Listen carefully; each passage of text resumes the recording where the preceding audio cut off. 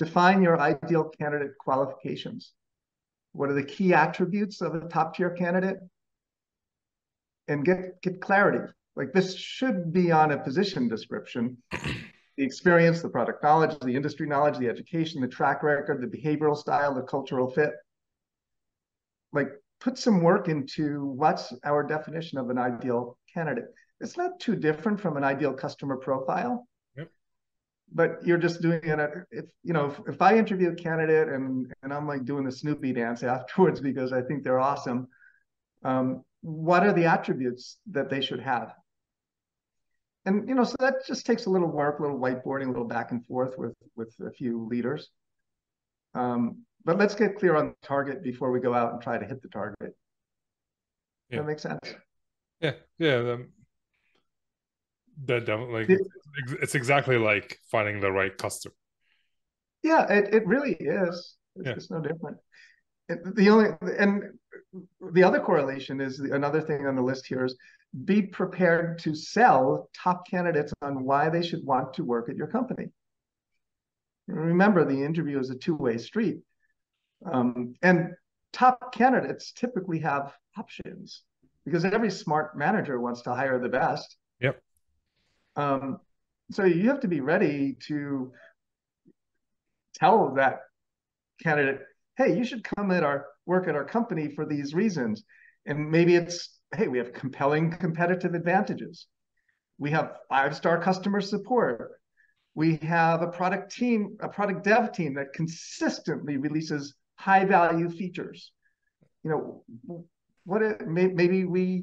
50% of your pipeline is inbound leads. Let's come up with reasons why. I'm sorry. I'm thinking A. No, it's the same thing. Like, yeah. But for me, I'm thinking of a friend of mine who was like hassled into interviewing with a company. They kept bugging him, and then he went and met with the leader there. And the first question the leader said is, "Why should we hire you?" And my friend is like, "Well, you asked me to come here. You've been hassling me. Why should I accept a job with you?" Yeah. And his response was, "Well, we're this company. We don't need to sell you on our position." So obviously he didn't take the job. Like the meeting ended pretty quickly. But yeah, like for some reason some companies think that they don't have to sell, and it wasn't like a famous company. It wasn't a Cisco or a Slack or a Salesforce. It was an unknown company who, just it doesn't have a good reputation to begin with. Yeah. So yeah, okay. One other thing in this category, as you get to selection of candidates, another best practices that I have here is including a mock presentation role play in the process. My biggest question for that is, now that they've identified the criteria they want, I think they should have a system of identifying those in a person. And I find that harder than actually, like, yeah, I want someone who has all these qualities, but now when I'm interviewing, how do I figure out if they do have these qualities?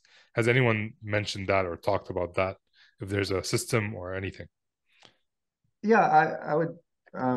Something that we've used with clients a lot is that first interview. Make it a 15 or 20-minute conversation, just an introductory conversation. And be clear on the opening. We're just having an introductory conversation with a number of candidates, and it gives you a chance to get a sense of who we are and who you are, and we'll go from there. So 15, 20-minute phone screen where you cover some of the most important criteria. Part of it maybe just is, do they have a phone presence? Do they have an executive presence? But start with the phone screen, and then if they pass the phone screen, as soon as possible, that's the other thing. You got to move fast, man, because top performers are never on the street for very long. And for some reason, it seems like in recent years, interview processes have extended, not shortened. Yeah. But after the 15, 20-minute phone screen, then schedule a 1-hour interview. and you're just prioritizing in the interview, what do we want to cover? Because if we're going to get to a no, let's get to a no fast. And if we're going to move them forward, let's finish the 1 hour interview and literally on conclusion of the interview, schedule the next step. Scoop them off the street, because otherwise your competitors are going to. It's like you're describing a sales call. I guess I am. But from what I've seen, we can talk about interviews for hours.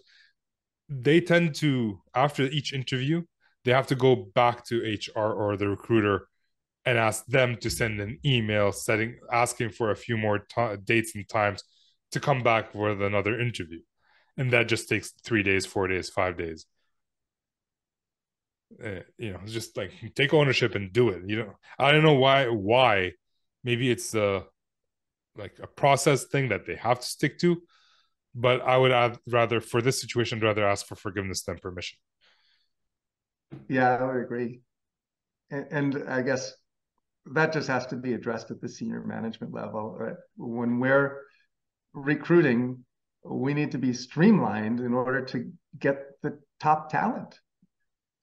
I've said this on so many I've been ranting about this actual problem for a long time on this podcast.